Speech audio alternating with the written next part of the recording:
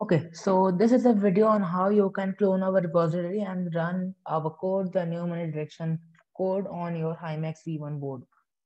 So I'm doing this on a Windows machine right now, but the same can be followed on using a Linux machine as well as a Mac OS machine.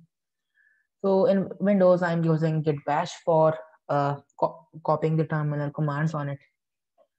So first of all, you need to fire up your browser and go to this GitHub link, which is shared in the description of the video. And then you can go onto this code one, this download option. You can either download the zip file, which I would highly suggest to not to do the same, as because there will be you might face some kind of issues in doing that. So using the HTTPS one, I'm copying this.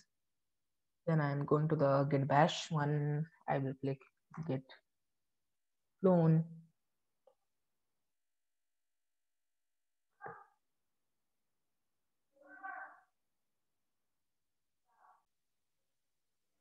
Okay, so I will paste this one. I've copied the code and then I will click on enter.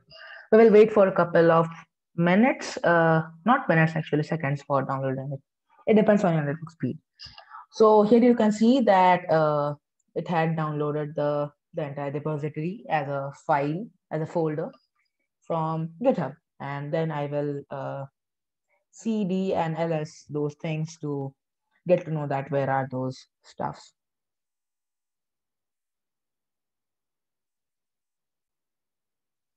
Okay, so I've cleared up the screen again to get a better look for you guys. Hope I have also increasing the size so that you guys will be able to see a bit more clearly. Okay, seems to be going good. And then what I will do is that I will press ls, and this will open up a lot of stuff, a lot of folders and other stuff that you're having on your machine. So I will go to this one, which is our Pneumonia Detection EdgeML. This one, the repository name of it. So what I will do is that I will remember this one. You can even copy paste this stuff. Then I will click on CD, Pneumonia Detection, uh,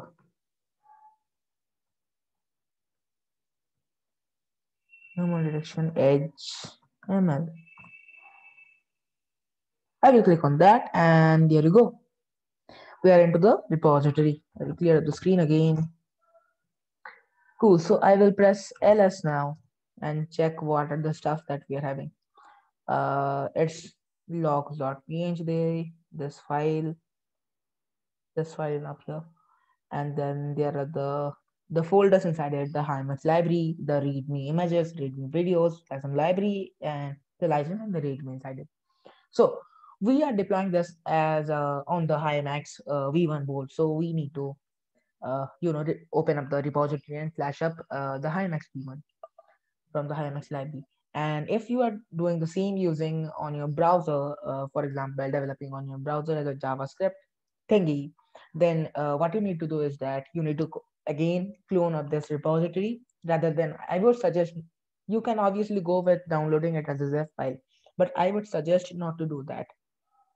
It becomes much easier when doing this process rather than downloading it as a zip.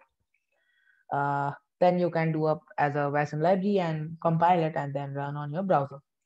But now we are doing it as a HiMax library. So what I will do is that I will click on HiMax dot library,